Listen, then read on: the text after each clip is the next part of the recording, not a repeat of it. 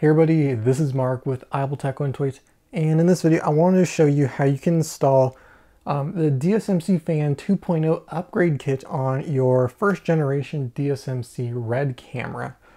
These fans go for both the front of the camera as well as the top, which is going to improve airflow and cooling, and hopefully your camera won't overheat as easily. These are for those of you who are on the first generation DSMC camera, not the second generation, which kind of has these new fans built in on the top. The kit for the two fans right here is about $500, and Red is no longer selling them, but you can get them through B&H, but I had to wait about 2 months to get mine. So they're finally here, and I'm going to show you how to install them on your camera. So the first thing you want to do is make sure that you do remove the lens mount from your camera. It's going to vary slightly based on what lens mount you're using. I was using a Canon one, but the locking ring actually does cover the fan a little bit, so you're not going to be able to pull off that front casing like you would on other lens mounts. So Red recommends removing it, so do I. So I gone ahead and I removed my lens mount.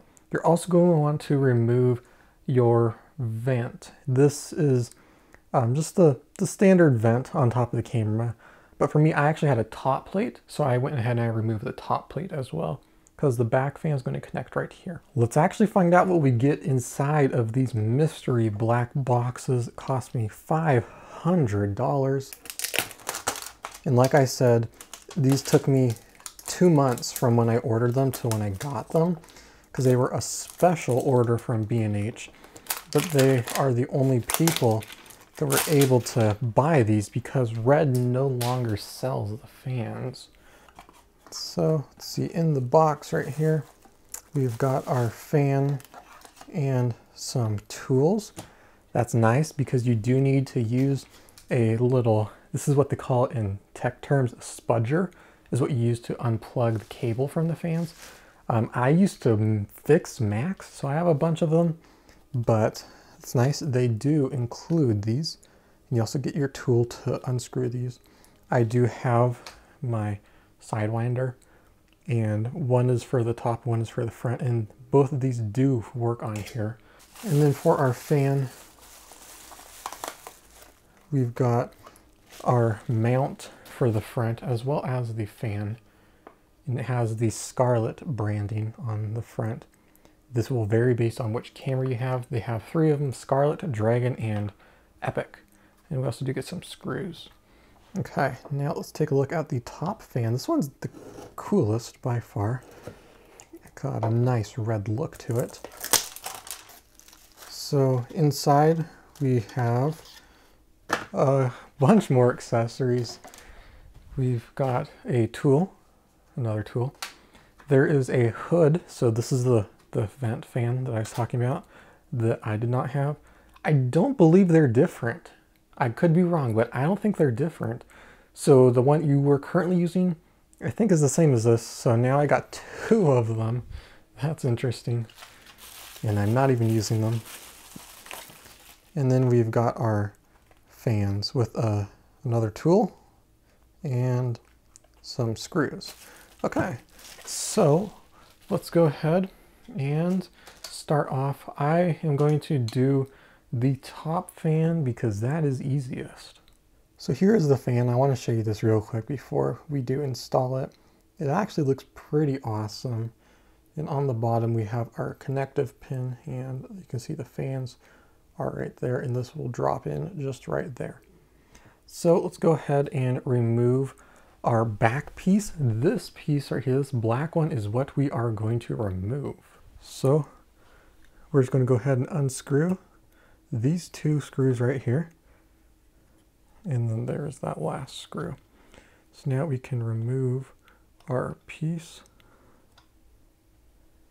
And we can install the fan. You just drop it right in. Perfect fit. Now you probably could use the same screws, but they gave me new ones. They do look a little different, so I will use them.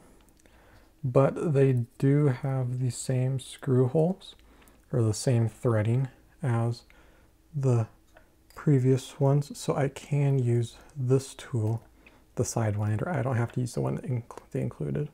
And then we'll go ahead and put the other one in on this side.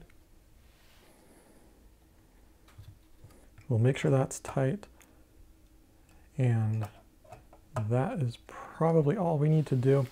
Now you can either put your hood back on, or I can put my top plate on. So now let's go ahead and move on to the front. So the way these fans work here is that there's actually two pieces. We have our fan itself, which is this unit that's going to be replaced, and then we have our front plate, and they just go into them just like that. So that's how it works. And of course, Rudd's construction is awesome. This is not plastic. That is metal. So the idea is the same for these fans. For this one right here, you're just going to remove these two screws, pull off the front plate, and then we will pull out our fan. So now that we've got that removed, we can just pull up and out. There are two little teeth on this one, so you'll make sure you install the new one that way. You can see how thin this one is. And then now we have got our fan just sitting right there. And what our process is going to be is we have to pull this out, just like that, off to the side. And we will have to use the included spudger to unplug that cable. So now all we had to do was just plug it right in, and I just squeezed the fan in there, and we kind of have to fold these wires a little bit to get them to fit. We can cover our flap up. Then we can take our new front cover, put that down. You have to put the teeth in first, and then we can squeeze that on over just like that. And just like that, we've now got our new front on, and I will just go ahead and put the new screws that they included into the camera. There we go. That's all put together. So now we can put the camera back together, lens mount, top plate and everything, turn it on, and hopefully they'll all work. So now we got the camera all powered on. You probably cannot hear the fans because they're actually kind of quiet. I typically run my camera in adaptive preview quiet mode at 55 degrees. So that's what I always do with my old fan. And now I'll be able to see what temperatures I can run it out again. And currently my sensor is at 27 degrees Celsius. So it's got a little ways to go before the fans actually really kick in. Right now they're just kind of humming away.